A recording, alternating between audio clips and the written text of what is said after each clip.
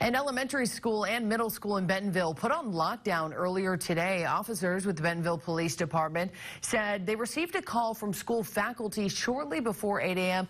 about possible shots fired at Elms Tree Elementary School and Artis Ann Middle School. School officials just followed procedure and immediately went into lockdown as police searched buildings and determined that that noise was not related to a firearm, but rather a bathroom door that fell. The lockdown was lifted after police declared that scene safe.